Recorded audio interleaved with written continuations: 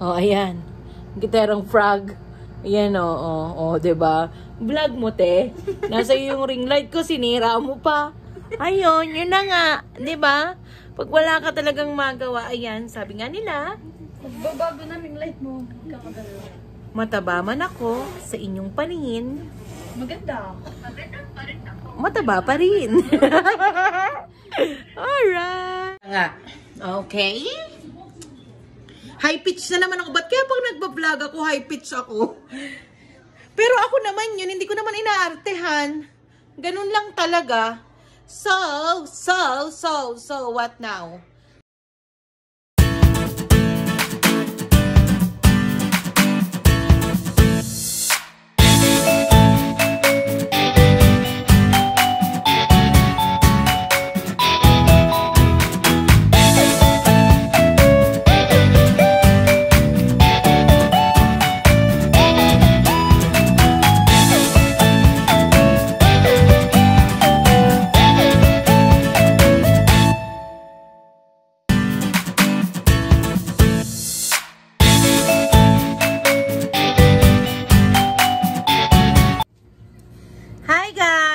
Na naman ako, wala akong magawa, and it's already 10 o'clock in the evening. I just want to try something new today, and na-inspired ako kay Claude. Nakita ko, ang ganda niya nung nag-makeup siya.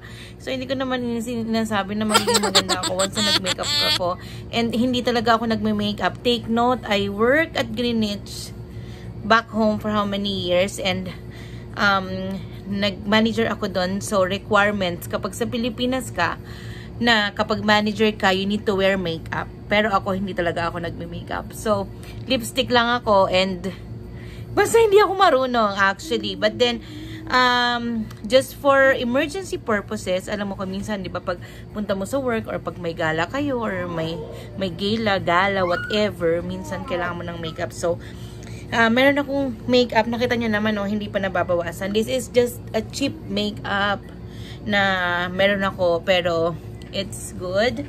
So, titry ko yan na. Ayan. What I did first is I washed my face, and kakaliko ko lang din naman. So, ang dami kong pimples. So, first, meron akong facial toner here. Actually, hindi to sa akin, kay Angel to, dun sa panganay kong anak. Ayan. So, facial toner. Meron din ako dyan, pero hindi ko siya ginagamit ko pa minsan-minsan. Pero ito try ko muna. So, first, nag-wash na ako ng face using water, just a regular tap water. And then, ngayon naman, ang gagawin natin ay ito.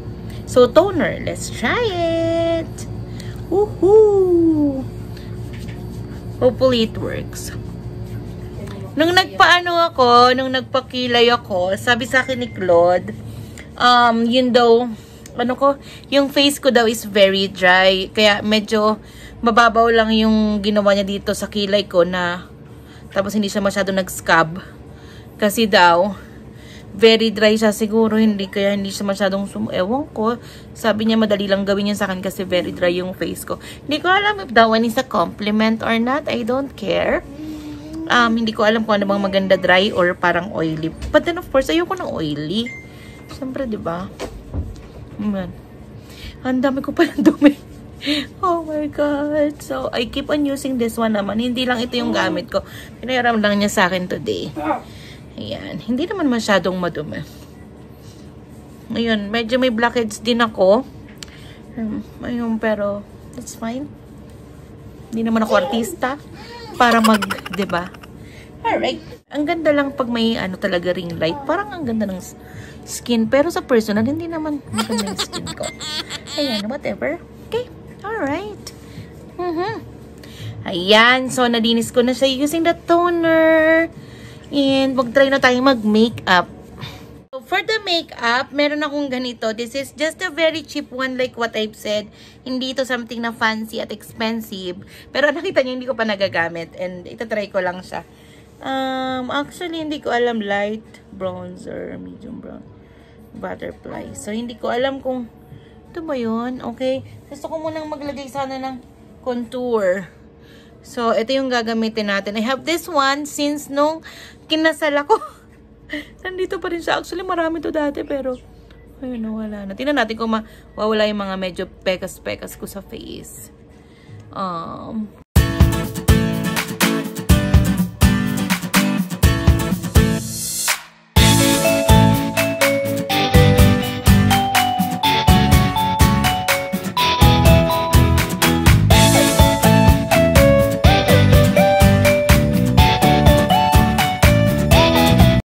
Ayan, so this is from Beauty by Clods. Ito yung binigay niya sa akin nung nagpa-eyebrows ako. Nagpa-powder brows, yan. Ito yung kasama nung binili ko na eyelashes. So, tatry natin. Okay?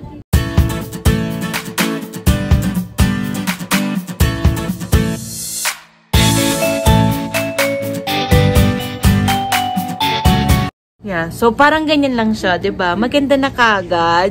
Yung mata ko lang hindi ko sabing maganda ako.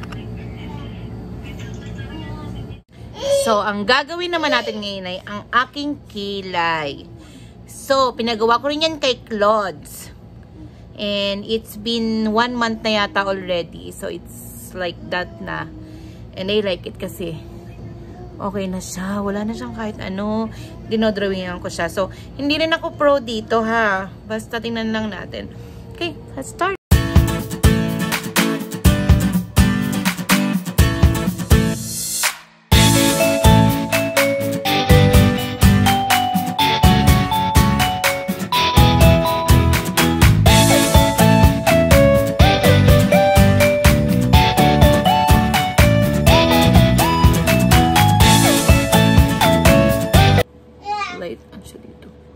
Pag daw mataba, papaganyan daw.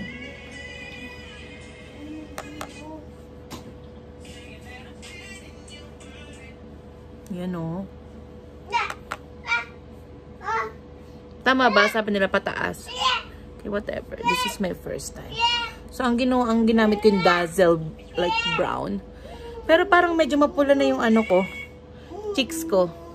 Natural yan ha. Wala yung keme.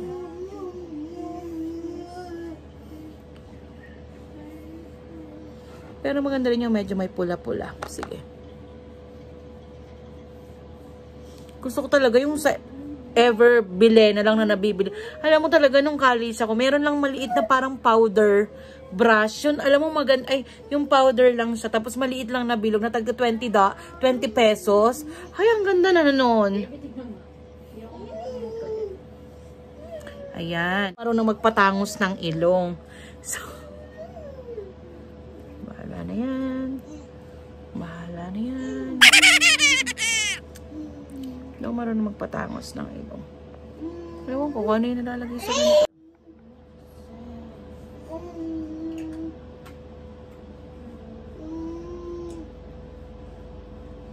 Pacham lang to ha.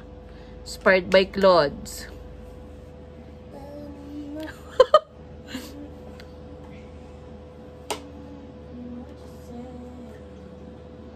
Tama ba? Ang ginagawa ko. Oh my God. Dilaw talaga.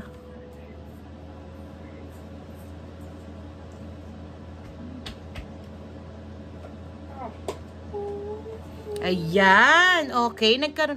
Yeah, pero parang ayoko ng ganong kulay. Medyo ito lang oh.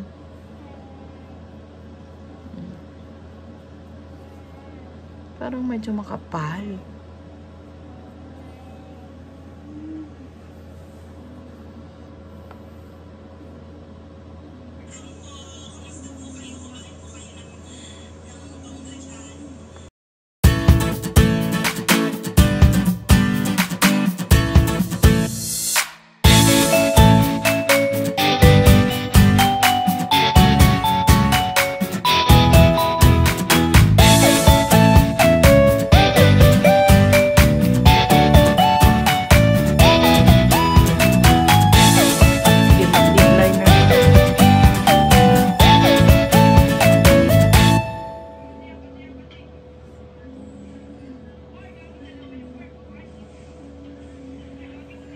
Hindi naman ito lipstick, lip liner lang to. Ba't ko naman gawin lipstick?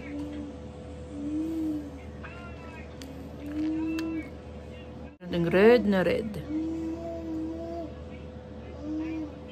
Patong-patong na balo na kayong mag-judge.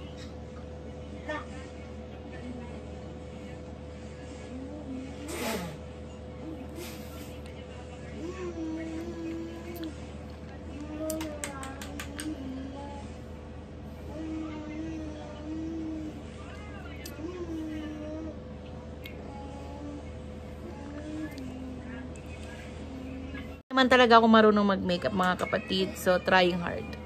Alam ko may nilalagay sila dito para to. Paano ba ito man? Ganyan ba yun? Oh.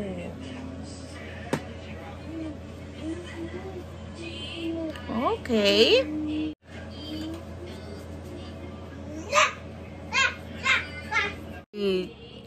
Oh, white. So, yan.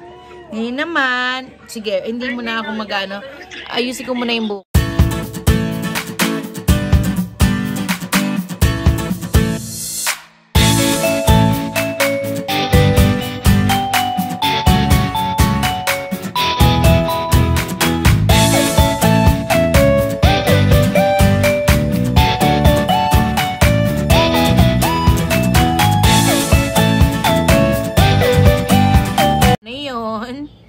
Okay lang ba?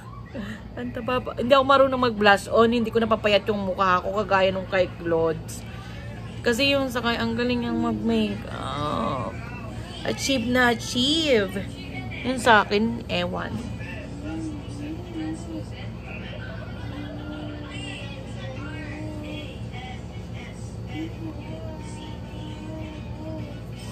Ayan. So, gabi pa lang dito ngayon. Pagpasok ko bukas, ito na yun. Hindi na ako liligo. Charot. Ayan. Thank you guys for watching. Comment kayo kung anong pwede kong gawin sa makeup ko. Kasi diba, dapat paminsan-minsan nagme-makeup din tayo, nagpapaganda para yung mga asawa natin, hindi sila maghanap ng iba. Ayun. Ang sabi nga nila, mataba man ako sa inyong paningin, mataba pa rin. Thank you so much guys for watching. Until my next vlog.